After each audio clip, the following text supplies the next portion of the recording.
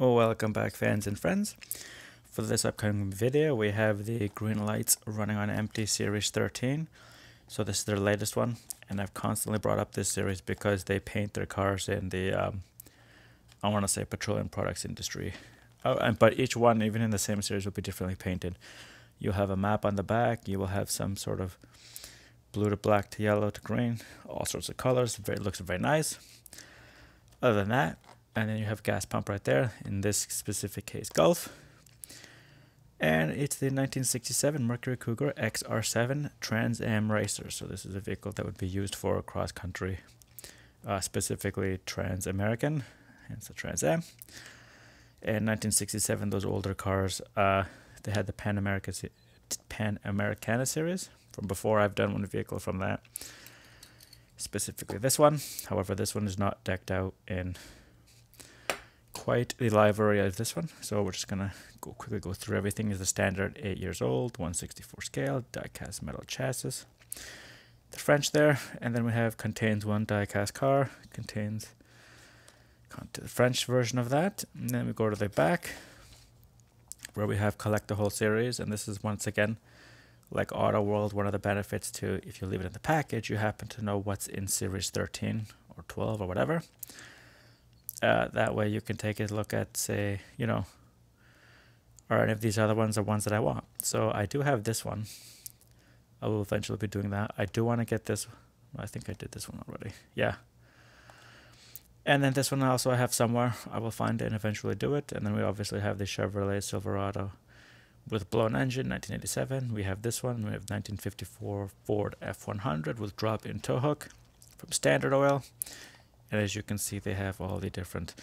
Actually, what I will say though about the Cosworth, this is the second Cosworth I know from Running on Empty. I also have a Cosworth from the STP. I will eventually, like I said before, get to that vehicle. I'm going to probably do all three of them together because I do have a Black Bandit one as well. So 2021 Greenlight, the normal stuff here. We have Gulf Oil and Gulf Oil International, Energizer, Armor All, and all the STP are all the trademarked for all the companies. So we will have here Michelin, which makes tires. We know Shell Oil.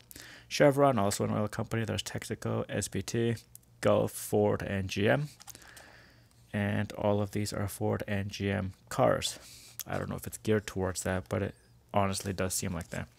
So I'm going to go ahead and open this. Hopefully not hurt myself.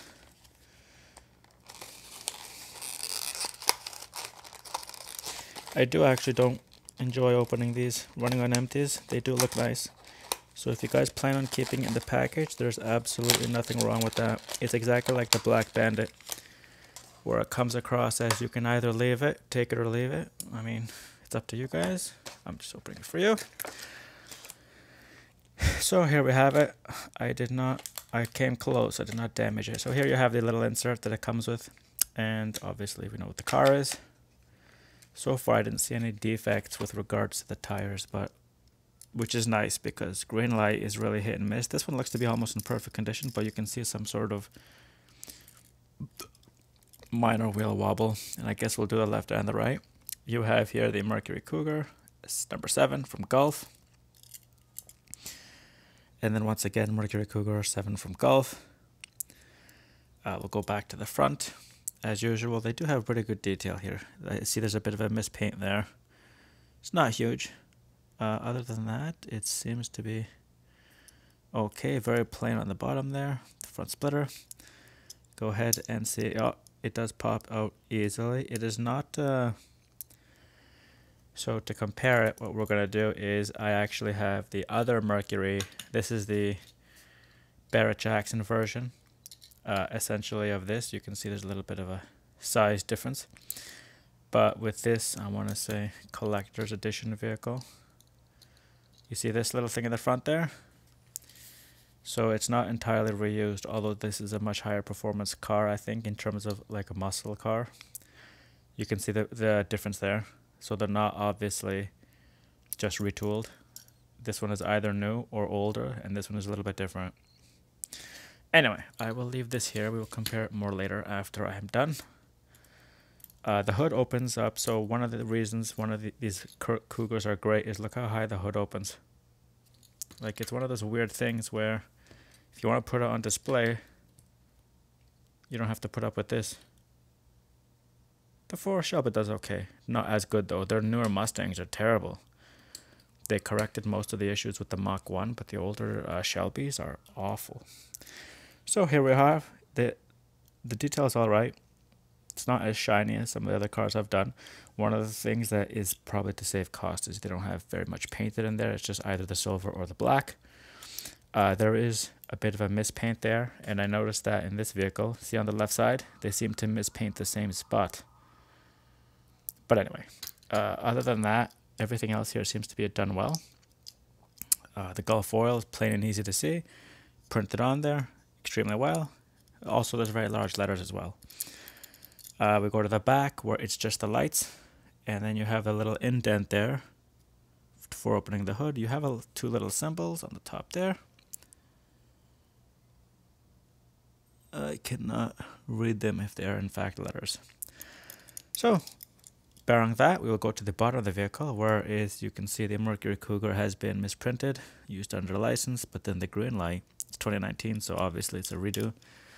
They did have a Mercury Cougar from the GL Muscle series, the same as the Mach 1 that I got, but I did not get it because I thought it might have been identical to that. But now looking at this one, XR7 versus this one we know is the Eliminator, as you can see they printed on. It's 2019 as well, so let's just see. No, they're not identical because you can see here there's some physical differences. And you can see there that's very different as well. Also, this has these two here. This does not have it. So there are some actually quite evident differences between them. They're actually very different. So I would highly recommend, if you enjoy Mercury Cougar, you cannot go wrong with either of these. I honestly thought it would just be a rehash of this one, but apparently not. This one is entirely different here. Also, they've put the limited edition sticker on it instead of printing it on like they did here. It's really hit and miss. It doesn't take anything or add anything to the vehicle. So other than that, I would say I'm actually pleasantly surprised with this. Once again, a nitpick with it is no rear view mirrors. I thought they would have added them by now, but it's fine. I'll get over it and just move on. The hood, the engine, as usual, these ones happen to be done extremely well. And you can see as long as I've had this one, the hood still doesn't drop because it uses the the two slider system. This one has three. I'm a little bit mistaken. This one has silver, blue, and black. But as you can see, the engines are very different because the cars are very different. This is 428 CJ, and this one is not XR7. Okay. And as for the tires, we will do the roll test in just a second. They are not individually labeled. I mean, it's a rally car. I don't think not rally car. Yeah, these ones are not as well. So, to do the roll test, this one is actually probably the smoothest Greenlight I've ever had. There's no wobble whatsoever. Oh yeah, this is probably the best Greenlight I've ever had here. So good for them. They managed to find a balance between product quality and mass production, which is great. Because you can hear this one. You can hear the wobble, and you can see doesn't want to roll. So anyway, so here we have it. The Mercury Cougar Series 13 from Running on Empty. It's XR7, 1967. I'd say it's done very well, except for the rear view mirrors. And obviously, having noticed that mispaint there, it's probably going to be covered up very easily. And on the fact that it's on the inside, you can just do this to avoid it. And done. Interior is done the standard way, no panels on the side. Steering wheel done very well, as usual. Back very plain. You can see the roll cage is in there. Obviously, it's a rally vehicle. I don't remember seeing it here, and in fact, it is not in there. But for Transamerica, it might be a requirement. So here we have it. Sorry about another long video. The Mercury Cougar XR7 1967 Trans Am. A little bit different in terms of undercarriage and body, plus the hood is different from the 428 CJ Eliminator from the Barrett Jackson collection. Highly recommended, as long as you don't mind it missing the rearview mirrors. And thank you guys for watching, and till the next one.